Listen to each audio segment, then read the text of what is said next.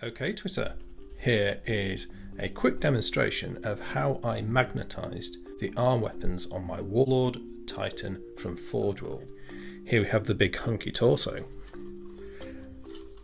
What I did is I put this carbon fibre rod, which is 8mm thick, I drilled it into the shoulder, and then I beveled in a 13mm wide hole, and into that I put those donut magnets. So those are really strong N52 grade donut magnets. So they've been epoxied in. There's two in each shoulder like that.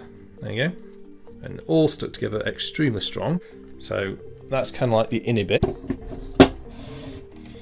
And then for the actual guns, I drilled a hole into the weapon mount of the same depth as the mounting post, a bit deeper, beveled it out again, epoxied another two 13mm by 2mm donut magnets in, used really, loads of epoxy around that. That's really slow but strong setting epoxy. The idea there is to have a little separation between the magnets in there and the magnets here to stop them smashing together.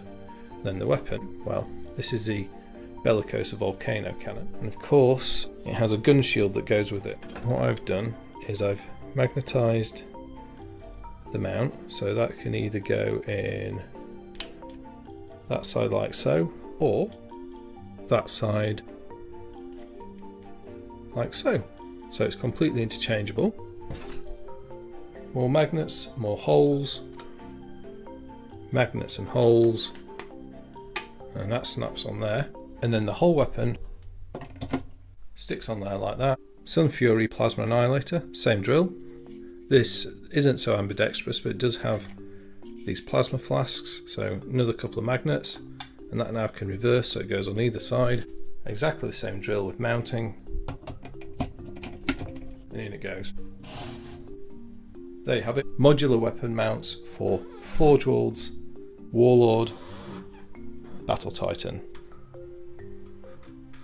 Hope you found that useful.